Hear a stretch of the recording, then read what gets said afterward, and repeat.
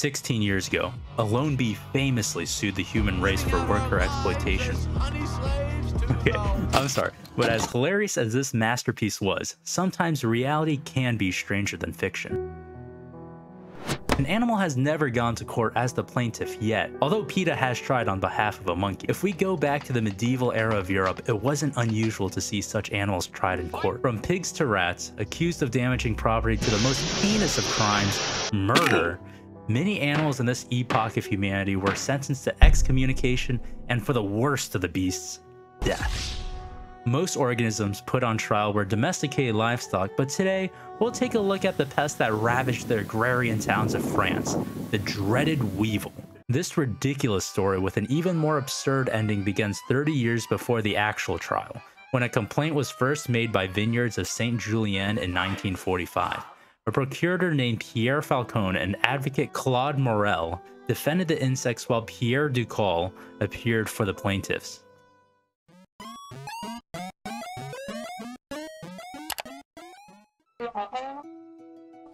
Both parties discussed and deliberated over a year outside of a legitimate trial, and a proclamation was issued by the Doctor of Law on the 8th of May, 1546, to publicly pray. "Inasmuch as God, the supreme author of all that exists, ordained that the earth should bring forth fruits and herbs, not solely for the sustenance of rational human beings, but likewise for the preservation and support of insects which fly about on the surface of the soil.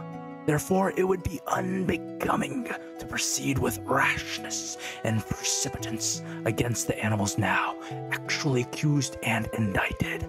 On the contrary, it would be more fitting for us to have recourse to the mercy of heaven and to implore pardon for our sins."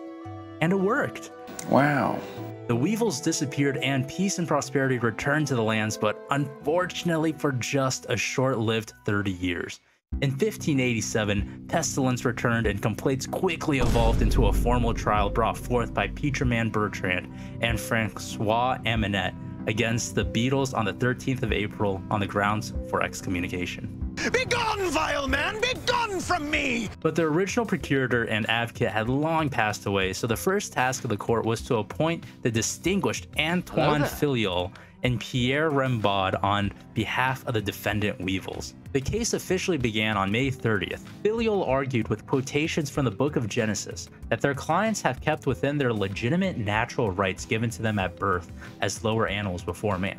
Furthermore, Filiol proclaimed it was unreasonable and absurd that these powers of civil law are used against brute beasts that are only subject to natural and instinctual impulses. He concluded with demands to dismiss the plaintiff's petition, but the case was adjourned to the 6th of June, then to the 12th, and then again to the 19th when Peterman Bertrand presented a lengthy replication or rebuttal to the official. The defendant's advocate obviously wanted a copy of it for deliberation, and this once again adjourned the court till the 26th of June, which turned out to be a holiday, so it was given on the 27th. In reply to the defendant's plea, Aminet argued that although these insects were created before man, their purpose for creation was to be subordinate and subservient to mankind. He snarkily concluded his statement that his opponent had nothing to say to this argument, which Antoine merely remarked that he hadn't received the document ordered a week ago on the 19th, and it needs to be further considered, which, of course, postponed the case to the 4th of July. On this day, Filiol gives his answer and denies that subordinate lower animals have the right of excommunication, and also insists upon his former claim that lower animals are only subject to natural laws.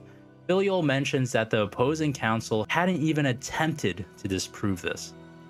The next time they meet again is on the 18th of July. The procurator of the weevils demands the case to be closed, but the prosecuting attorney applies for a new term, wishing for the case to be pending as long as possible, and it was granted.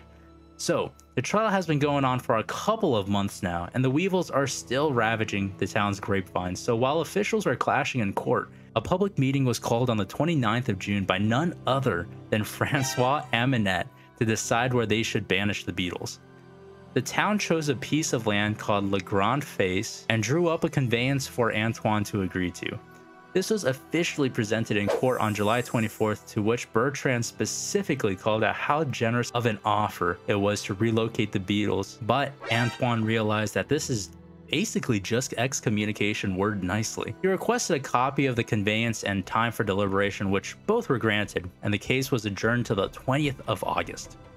That day comes around, and it turns out the Duke of Savoy was preparing an invasion against the Marquisate of Saluzzo. The influx of troops in the area interfered with the trial, and it was once again postponed to September 3rd, when Antoine declared that he wasn't accepting the offer of relocation, on the grounds that the selected place was sterile and not sufficiently suitable for supporting the weevils. Teacher Man snaps back and reaffirms that the spot is perfect for the beetles, with all of its shrubbery abundance. An official then appointed experts to examine the area before his final decision on the matter.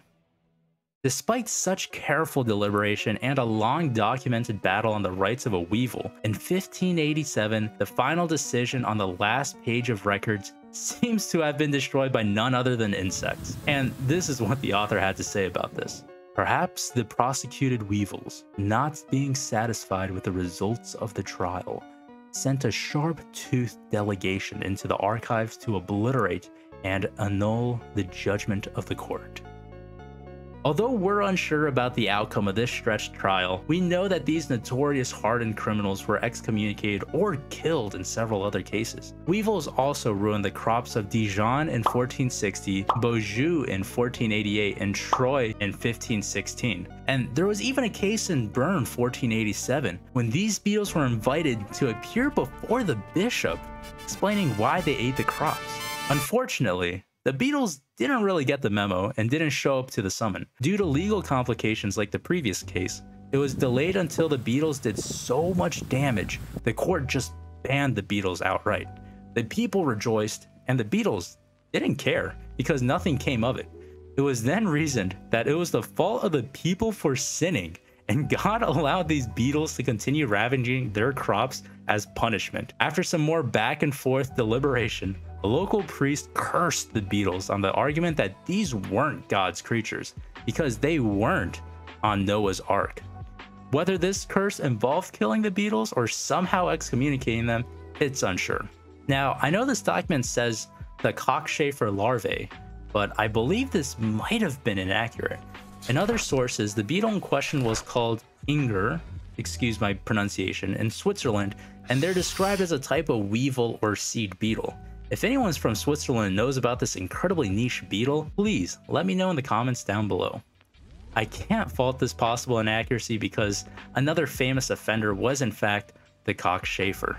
These furry critters have been a source of immense pain to farmers of Avignon in 1320, but unlike the bean weevils of Saint Julien, the great hammer of justice was a swift one.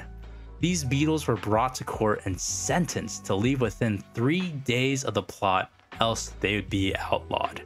Of course, they didn't leave, and they were immediately collected and killed, at least according to Wikipedia. This source doesn't explicitly mention it, but to be fair, I did translate it from German to English, so maybe something was missing, but I doubt it. I only focused on the beetles that were tried in court, but the history of insect trials also involve all other kinds of bugs such as caterpillars, locusts, and flies. So if you're interested, I highly recommend checking out this book as it's the holy grail of this topic. I focus mostly on biological sciences of beetles such as biomechanical beetle strength or biorobotics, but their legal history is something so ridiculous that I had to make a video about it.